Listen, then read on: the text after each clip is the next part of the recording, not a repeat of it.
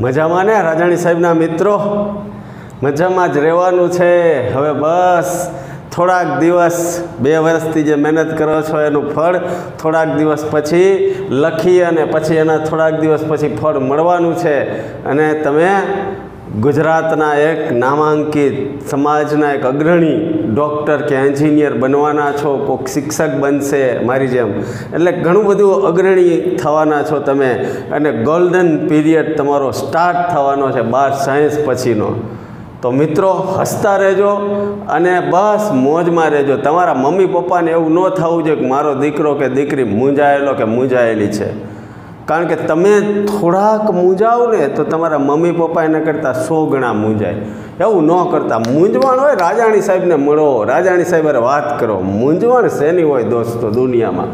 આજે JEE NEET માટે ખૂબ જ અગત્યના વુલ્ફ કિશનર અને ક્લેમેન્સન રિડક્શનની ચર્ચા કરવી છે. ક્લેમેન્સન રિડક્શન, વુલ્ફ કિશનર અને ક્લેમેન્સન રિડક્શન. ટાઈમ ટૂંકો છે એટલે આની મિકેનિઝમમાં નહીં પડીએ. મિકેનિઝમ થોડીક લેન્ધી છે પણ એની કાંઈ જરૂરિયાત નથી દોસ્તો, એટલે મિકેનિઝમમાં નહીં પડીએ. વુલ્ફ કિશનર હોય કે ક્લેમેન્સન રિડક્શન, બેયના પ્રક્રિયકો જુદા જુદા છે. પ્રક્રિયકો જુદા જુદા છે. સાંભળજો, વુલ્ફ કિશનર અને ક્લેમેન્સન બેયના પ્રક્રિયકો જુદા જુદા છે પણ બેયનો કામ ધંધો એક જ છે. શું? તો કે દાખલા તરીકે કાર્બોનિલ સમૂહવાળો આલ્ડીહાઇડ હોય અથવા કીટોન હોય, R અને R ડેશ.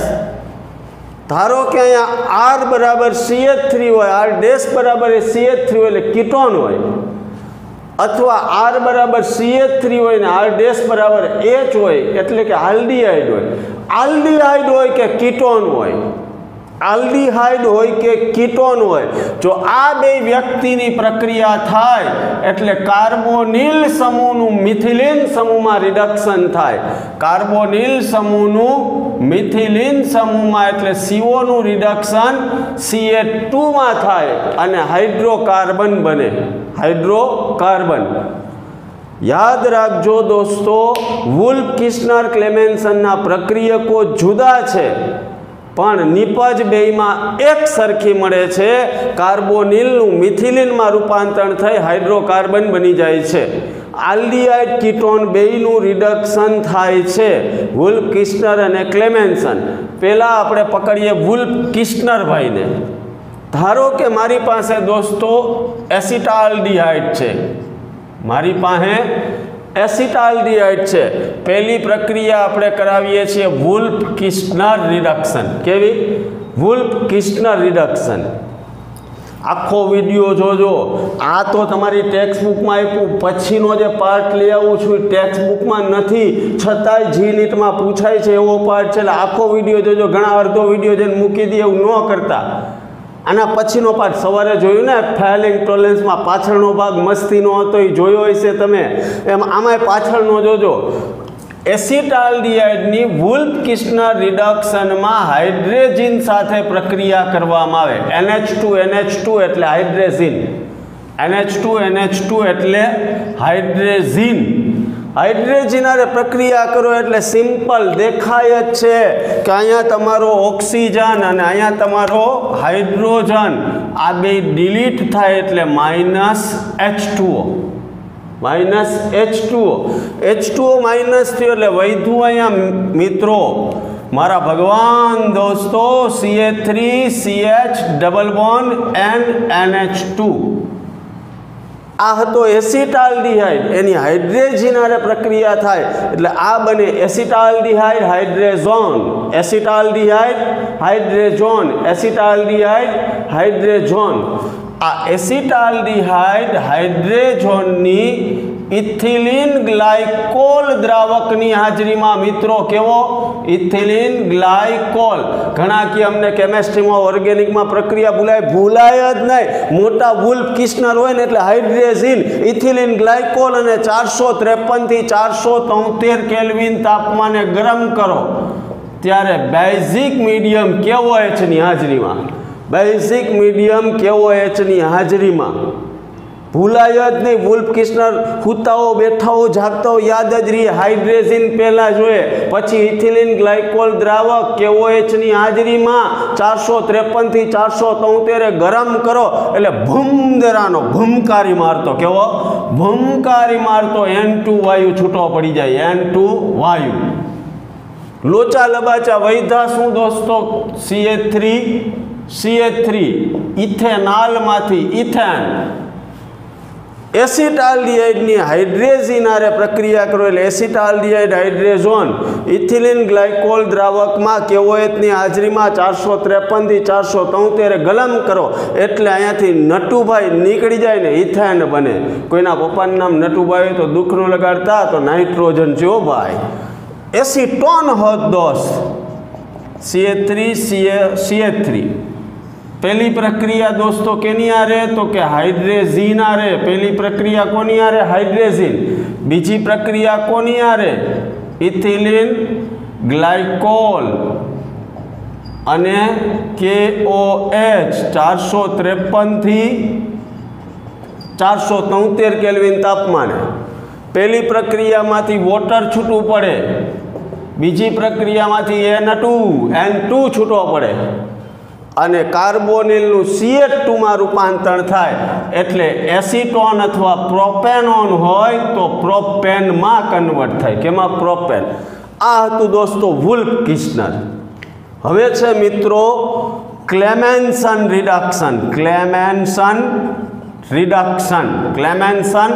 રિડક્શન મિત્રો બીજા નંબરનું. બેયમાં નિપજ સેમ જ મળે છે પણ પ્રક્રિયકો જુદા જુદા છે. પ્રક્રિયકો જુદા જુદા.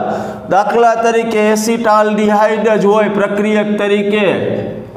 ઝીંક મર્ક્યુરી સંરસની હાજરીમાં સાંદ્ર હાઇડ્રોક્લોરિક એસિડ દેખાય. આંખું મીચીને ક્લેમેન્સન.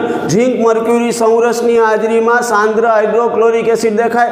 આંખું મીચીને હાઇડ્રોજન. આ સાંદ્ર HCl જો મિકેનિઝમ એટલે નથી લેતો, અત્યારે એની કાંઈ જરૂર નથી, એનાથી કોઈ રિલેટેડ પ્રશ્નો નથી આવવાના, પણ આના પછીના બોર્ડમાં જે હું ડિફરન્સ કહેવાનો છું એ કામ રાખશે.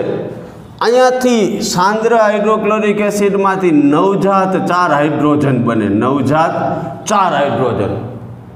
આ 4 હાઇડ્રોજનમાંથી 2 હાઇડ્રોજન ઓક્સિજનને ખેંચીને વયા જાય એટલે H2O. 2 હાઇડ્રોજન ઓક્સિજનની જગ્યા પૂરે એટલે ઇથેનોલમાંથી ઇથેન. ધારો કે તમારી પાસે પ્રોપેનોન હોત, પ્રોપેનોન પ્રક્રિયકો ઈ જ ઝીંક મર્ક્યુરી સંરસ સાંદ્ર હાઇડ્રોક્લોરિક એસિડની હાજરીમાં રિડક્શન થાય. રિડક્શન થાય એટલે દોસ્તો H2O વયા જાય. લોચા લબાચા CH3 આ O ગયો એની જગ્યા પૂરવા H2 આવે એટલે CH2 પ્રોપેનોનમાંથી પ્રોપેન. વુલ્ફ કિશનર હોય તો હાઇડ્રેઝિનની હાજરીમાં એસિટાલ્ડિહાઇડ હાઇડ્રેઝોન ઇથિલિન ગ્લાયકોલ દ્રાવકમાં KOH ની હાજરીમાં 453 થી 473 કેલ્વિન તાપમાને અનુવર્તી આલ્કેન મળ્યો. અનુવર્તી આલ્કેન એસિટાલ્ડિહાઇડમાંથી ઇથેન. એસિટોન હોય તો પ્રોપેન. ક્લેમેન્સનમાં આમાં ફેર શું તો કે બેયના પ્રક્રિયકો. આમાં ઝીંક મર્ક્યુરી સંરસ સાંદ્ર હાઇડ્રોક્લોરિક એસિડ મગજમાં બેહે છે. મજા આવતી હોય તો લાઇક અને શેર કરજો. હવે આ બે વચ્ચે એક મહત્વનો ડિફરન્સ છે, એ ખાસ દેખાડવો છે. ક્યાંય જતા નહીં, આના પછીના બોર્ડમાં એ ડિફરન્સ આવી રહ્યો છે. પાણી પીવું હોય તો પી લ્યો, પછી આગળ વધીએ. મિત્રો બેયના તમને યાદ રહી ગયા પ્રક્રિયકો. વુલ્ફ કિશનર હોય તો હાઇડ્રેઝિન ઇથિલિન ગ્લાયકોલ દ્રાવક કેવો હોય 453 થી 473. ક્લેમેન્સન હોય તો ઝીંક મર્ક્યુરી સંરસ સાંદ્ર હાઇડ્રોક્લોરિક એસિડ. હવે એક વિશિષ્ટ વાત કરવી છે તમારી જોડે મિત્રો.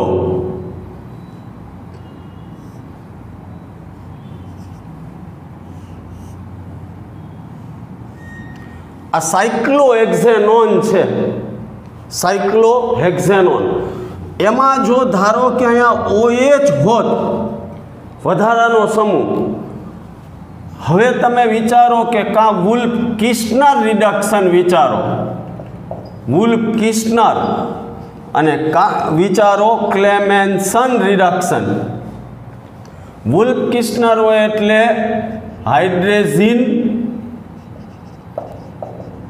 ઇથિલિન ગ્લાયકોલ દ્રાવક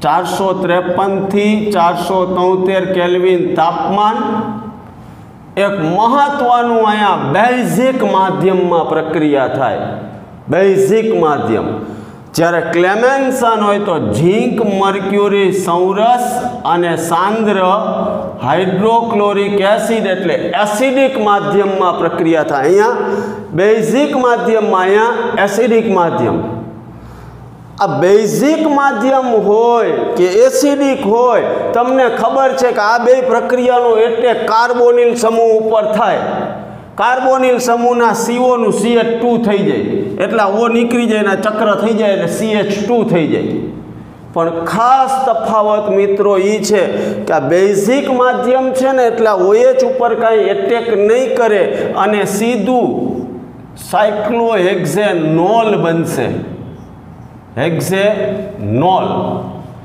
અહીંયા CO છે એનું કન્વર્ઝન અહીં લખવાની જરૂર નથી ને CH2 એ તો ખબર પડે જો મારા દોસ્તોને આ OH ને કાંઈ હેરાનગતિ ન થઈ પણ મિત્રો આ બેઝિક માધ્યમની કળા હતી એટલે આ એસિડિક માધ્યમમાં થાય ને તો ઓક્સિજન તમને ખબર છે ઇલેક્ટ્રોન યુગ્મ વાળો છે અહીંયાથી H+ છે એ પ્રોટોનેટેડ અહીંયા થાય H+ અહીંયા જોડાય એટલે તમને ખબર અહીંયા કંઈક OH2+ જેવું થઈ જાય આ પ્લસ થાય ત્યારે આ ઇલેક્ટ્રોન અહીંથી ખેંચે એટલે આ કાર્બન છે અહીંયા પ્લસ થઈ જાય કાર્બન પ્લસ થાય આ પ્લસ થાય ને એટલે ત્યાં Cl પોતાની આખું જોડે Cl પોતાની એટલે આ નિપજ આમાં મળી હતી એના કરતાં અહીંયા કંઈક જુદી મળે અહીંયા OH છે એનું Cl માં રૂપાંતરણ થઈ જાય યાદ રાખજો મિત્રો આ CO છે એ તો CH2 થઈ જ ગયો એ તો સાયક્લોહેક્ઝેન થઈ જ ગયો સમજી લ્યો પણ આ OH છે આ H+ અહીંયા ચોંટે એટલે અહીંથી પાણી વોટર બહાર નીકળે હું લખતો નથી પાણી બહાર નીકળે પાણી નીકળે એટલે ઇલેક્ટ્રોન ખેંચાય એટલે કાર્બન પ્લસ થાય ને આ Cl એટેક કરે એટલે જો અહીંયા 1-ક્લોરોસાયક્લોહેક્ઝેન બની ગયું આવું જ દોસ્તો અહીંયા OH ની જગ્યાએ NO2 મિત્ર હોત કેવો મિત્ર આવું જી નીટની પરીક્ષામાં પૂછવાનું જોજો હોય એકાદ ફેર NO2 મિત્ર હોત ને તો આ બેઝિક મીડિયમને કારણે આ નિપજ તો અહીંયા NO2 જ મળત પણ અહીંયા ક્લેમેન્સનમાં NO2 ની જગ્યાએ Cl વાળી નિપજ એટલે આ નિપજ મળત એટલે OH હોય કે NO2 અહીંયા કાંઈ ફેર પડતો નથી OH હોય તો OH વાળી મળે NO2 હોય તો NO2 વાળી પણ અહીંયા ફેર એટલો પડે છે કે OH કે NO2 હોય તો અહીંયા ક્લોરીન દાખલ થઈ જાય છે આ Cl દાખલ થઈ જાય પોતાની આખું જોડી દે છે એટલે મિત્રો આ ડિફરન્સ વુલ્ફ કિશ્નર અને ક્લેમેન્સનનો ધ્યાનમાં રાખજો ખરેખર મારા વિચારોથી મારા આઈડિયાઝથી મારા મહેનતથી તમને ફાયદો થતો હોય ને તો તમારી એક ફરજ આવે દોસ્તો નવા 11મા ઓળાને અજય રાજાણી ચેનલનું તમારે કહેવું જોઈએ સુરત અમદાવાદ બધેથી મિત્રો મને ફોન કરે છે કોમેન્ટ આવે છે વોટ્સએપ કરે છે પણ આ મિત્રો મારું આ કામ કરતા નથી કે અજય રાજાણી ચેનલ ગુજરાતની એકમાત્ર ચેનલ એવી હોવી જોઈએ કે જે ગુજરાતના બધા વિદ્યાર્થીઓને મળવી જોઈએ અને એ તમે જ કરી શકો મળતા રહેશું જય સ્વામિનારાયણ